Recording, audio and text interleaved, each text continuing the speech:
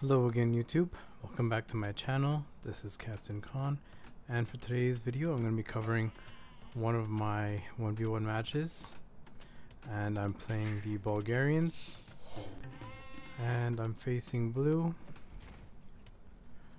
Avellino as the Mongols. So this is going to be a two-part video. For game 1 I actually faced this guy 2 times in a row, and for this game I tried to go for a Drush because the Bulgarians get the automatic or free man-at-arms upgrade from their militia. So I'm going to fast forward here.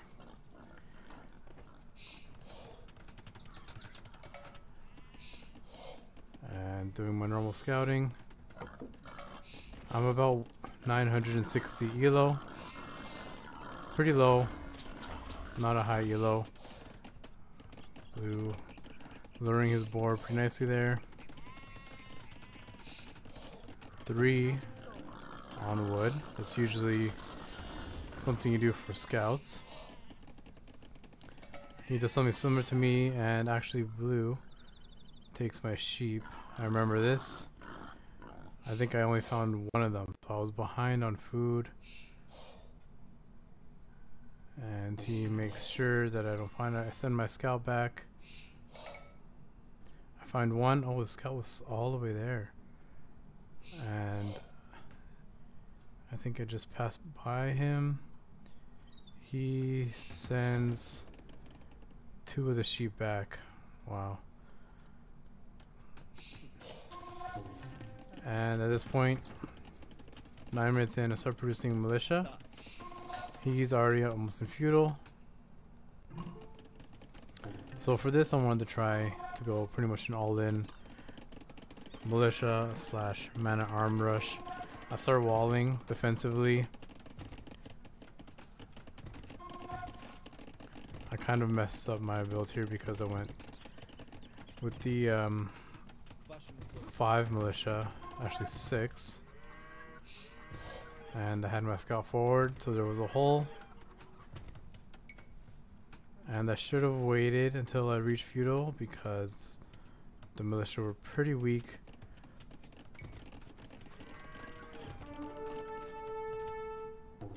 And I go for the villagers, but too weak to really do anything. He had 1 archer out, which I could have taken the fight earlier. And he goes to the TC. Good micro from him. He has 4 on gold.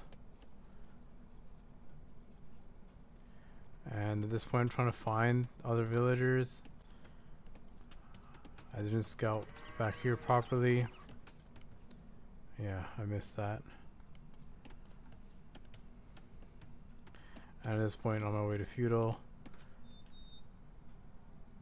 And then resorting back to going to Castle Age, so trying to get my gold there. And still, if I had my man-at-arms, I could have taken these fights a lot sooner. Auto villager there. I should have waited to attack. Now he's ready for it.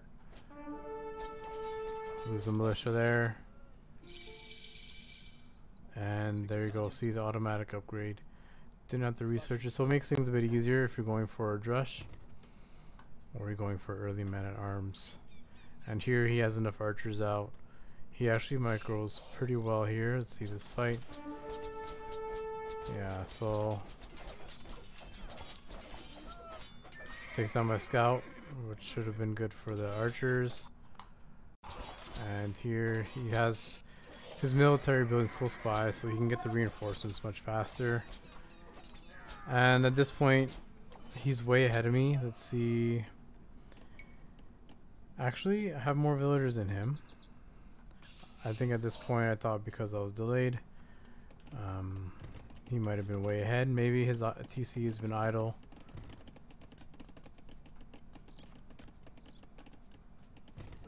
Military is always a hard thing to use as an indicator. I kind of felt like it was GG there. He has the composition to be my man-at-arms, so I had to go for a switch. I have to go into an archery range for skirms. And they're pretty exposed here. With my base, I have the gold on the front. If he just came earlier, he could have hit this gold here, pushing me off with his archers. I got some idle time here. And I try and create as much farm as possible, so I send as much to wood. And I'm trying to make my way to Castle Age.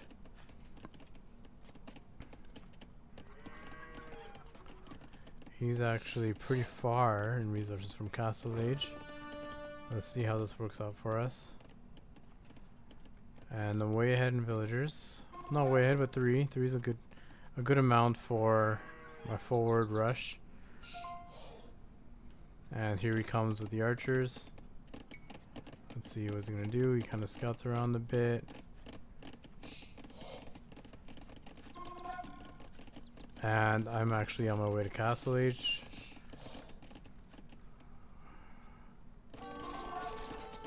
So here I'm not feeling too bad. Lost 1 Vil. On my way to Castle Age. I feel if I can just hold for a bit, I can make a push or a counter attack. I got my skirms here finally. And have a good amount of food and gold. My big mistake was I didn't have a stable, so I couldn't even make any knights, and I was pretty low on wood, and I was contemplating, do I build a second TC, do I build a stable?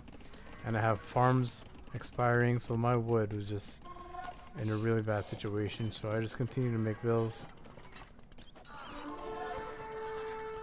And I decided to go forward with these skirms. He's now ahead in vills because of my idle time for my TC. And he has so many archers, which counter my pikemen and my longswords. So I don't think I can take this fight. He also has scouts. Good composition there.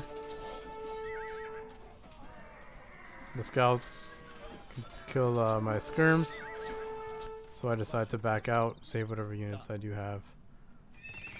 And there we go, I get my stable, but kind of too late. I got my second TC out at least. Trying to salvage this game after feeling like I was behind. Back ahead in vills.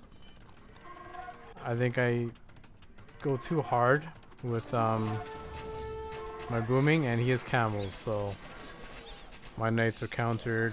He's got the knights, he's got the camels, and the crossbows now with upgrades. I went extra forward here with the siege workshop, hoping I can do some kind of damage, put some pressure on him. He spots that, takes down the Sparix,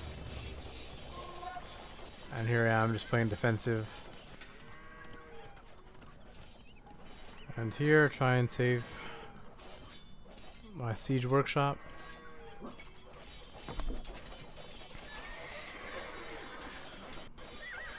Got the pikemen out, skirms, but just don't have enough. He's got way too many numbers, and it doesn't work out for me very well in this game. I try and hold on as long as I can, and there you go, I called, I went to greet my Drush. I actually didn't realize how ahead I was in villagers, so I think his composition was just better, or I was booming way too hard that I didn't have the military. And here, I actually get the castle up. I knew I had a chance against this player because he wasn't as aggressive as he could have been. Like, he fully could have just like went around, broke a hole, and raided my economy. I'm up by 12 vills. He keeps going back with his army. He's still on 1 TC. But that's the difference there. Investing the resources into army, whereas I'm investing the resources into my economy.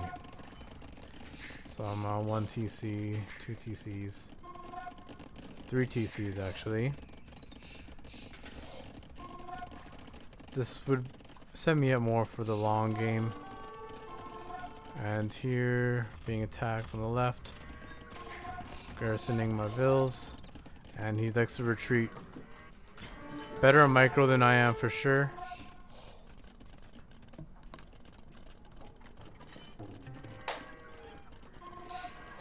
And just mixing up my composition. Don't think it's a very effective. He had numbers in archers. And these Mongols, he actually didn't go for Mangadai, so quite a surprise there.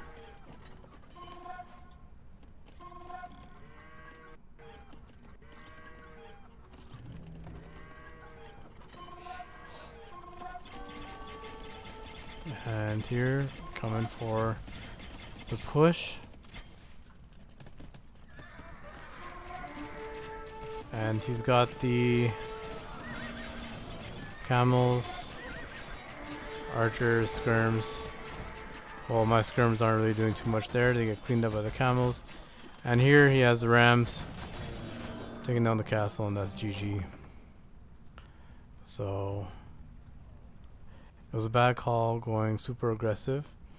I think I didn't have enough confidence in my army, and I had a bigger economy actually, so could have outlasted, but I didn't balance very well. That was just game 1, so let's go into game 2. And here's game 2 against the same opponent. We randomly actually got matched up one game right after the other, and we chose the same civs. I went Bulgarians. I wanted to try the same strat again with the forward Drush into man-at-arms, and they went Mongols. So given how poorly I performed in the first game, I decided I'm not going to go for my militia rush. I'm actually just going to stick to a fast castle build. The opponent's probably expecting me to come forward,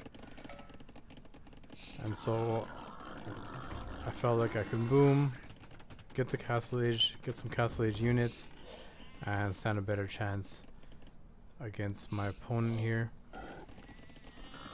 See how his build is.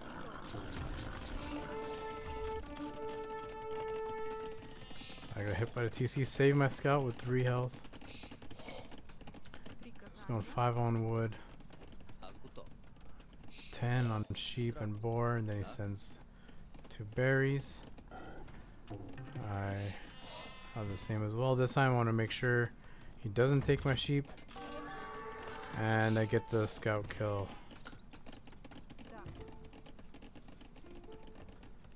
And there you go, congratulating me on the scout kill there. I have 3 forward goals. Pretty bad map for me, I would say. His map, he's got a side gold and a back gold.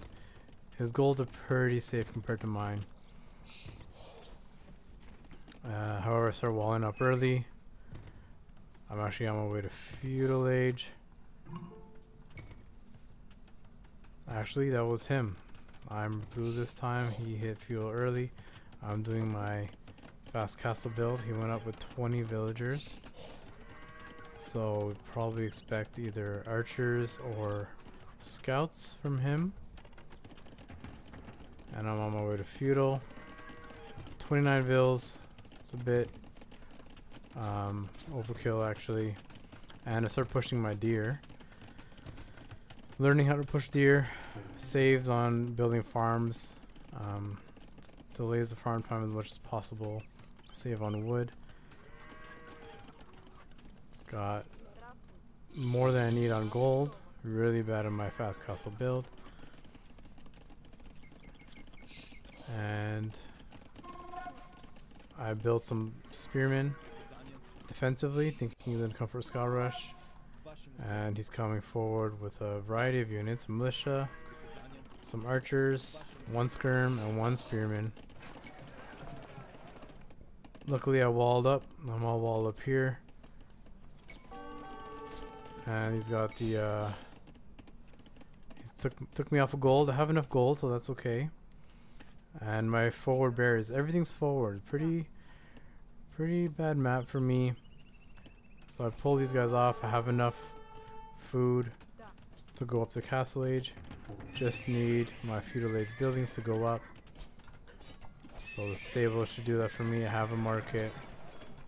And this time I don't mind. His units are pretty weak. Low tier units. And I click up to Castle Age. So Headinvilles, clicking up to Castle Age, continue to wall in my base. I got some spears and some scouts. Should be able to clear that up if I need to. He just takes his time attacking my buildings. And I got a man at arms. So I got enough defensive units to protect myself. Putting up a defensive archery range to make some skirms. Let's see how his resources are. He's working his way up towards going up to castle. I think he's got too much on gold. He stopped making units. Actually, he has a bunch of archers in his archery range. And he seems to be fully walled as well. And on his way to Castle Age. So he brings his army back. I start producing knights, skirms, longswords. Just producing whatever I can to get anything out as fast as possible. And I got the villager lead again. 41 vills, 35. And let's see what happens here. I'll try and break in. Too many archers though. I actually could have broken in there. I was almost there. But you have the quick wall house behind. And I pull back. I don't know if this is a low elo thing of pulling back your armies. But we've both done it in both games. It actually gives your opponent a chance to kind of reset. Whereas the constant pressure puts them on their heels a bit and makes them panic, do things that they wouldn't normally do. And I'm on 3 TCs now. Trying to outboom as much as possible. He has a score lead, so I assumed he was killing me in economy. He had a bunch more vills than me. So I try and outboom him, going into 3 TCs. But I think the score is based on the amount of military he has. And here he finds the TC. I garrison quick enough to protect my vills. And here, wish I could have taken the fight a bit closer to the TC with the TC fire, but not a bad engagement. I got the higher kill death ratio, and I take the score lead there.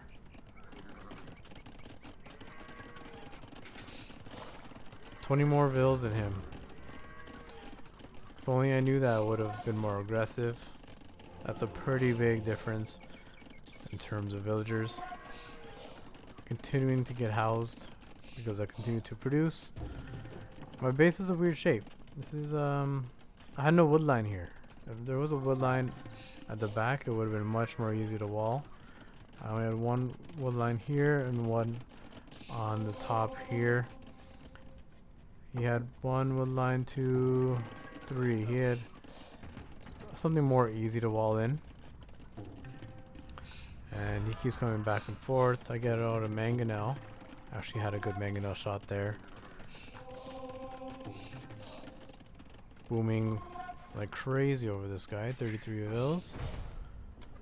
I try and hold with whatever military I have. I feel like I'm behind in military just because I've been putting so much into my boom.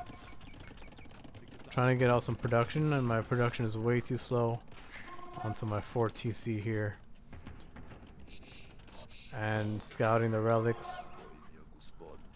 I don't think he took any relics. He is making a defensive castle. Just getting ready in case I come forward.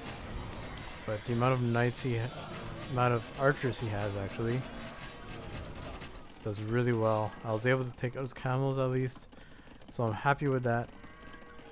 I pull back. I have my monks for defense.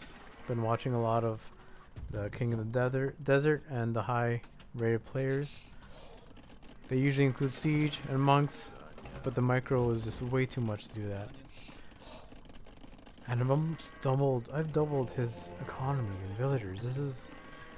This should be GG, but that's something I have to learn about being aggressive and balancing my games, making more military.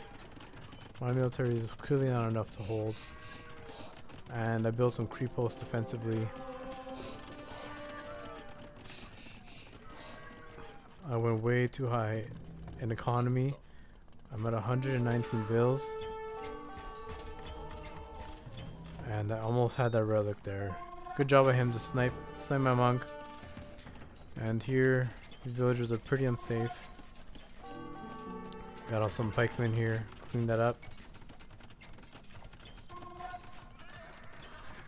Easy cleanup there, and being raided here on this front. Just the scouts can be so annoying. And I react a bit late. I don't think I lost any vills there. It's nice having the TCs beside all your villagers. Easy garrison, easy kill. And he's got a bunch of camels, a bunch of archers. Crazy composition. I think I scouted the next relic I want to go for. A lot of idle time between building my creepos. I think I stopped producing vills actually, so now I'm actually able to produce some military. And I actually went Imperial Age pretty early. I think I should have actually built more of a military to defend. I think the Mangonel is good at keeping him at bay. He's built very forward. Let's see his resources. I'm pretty well on resources. So once I get to Imperial Age, it should be okay. And he's working his way up. With about half the vills that I have. So if I was watching this like I am now, I'd be like, okay, I'm way ahead. Just start pumping out a bunch of military. And you can take care of this. And I think that's what I do. Build a bunch of archery ranges to get out a bunch of skirms. He just has way too many archers. And way too many camels. I need to mass my army. I think that's my next step. And he goes in. I get worried here because I don't have much to defend. I pull in everything into my TC. So the creep post and my TC shooting at his army.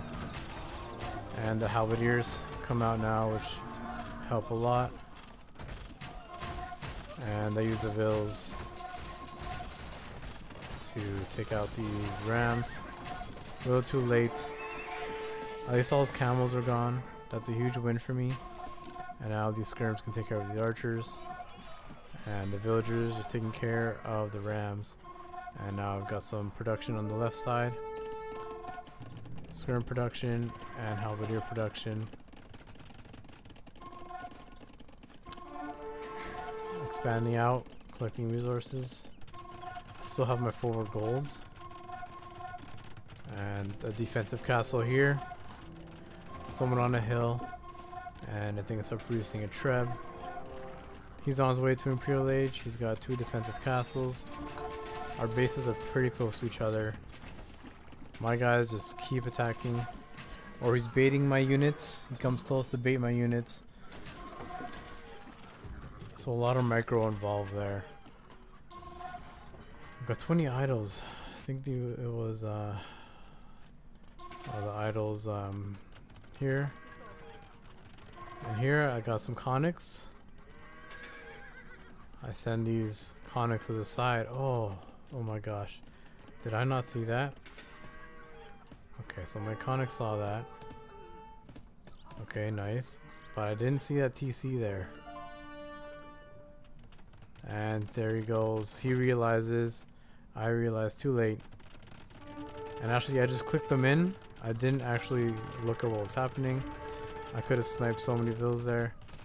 However, I go right into the economy, and on the front we got a battle here. I'm trebbing him from one side, defending on the other side. I don't have enough military on this side.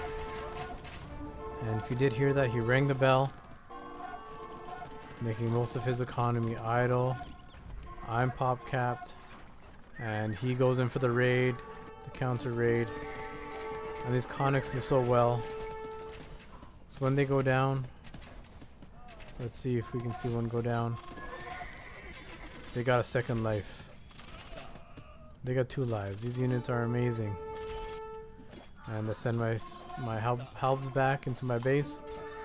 Good thing I made 120 vills. So, you know, I'm not behind actually. I'm still 23 vills ahead, even though I've lost about 20.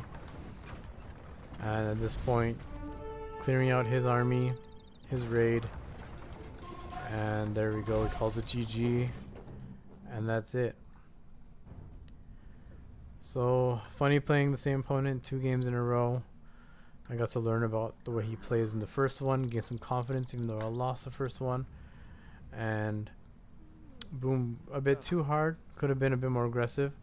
So that's something that I need to work on. And pretty helpful to watch these games over. It's one thing to play it, but another thing to see what's happening in real time as well. So thank you guys for watching the video. Please subscribe to my channel and watch out for more.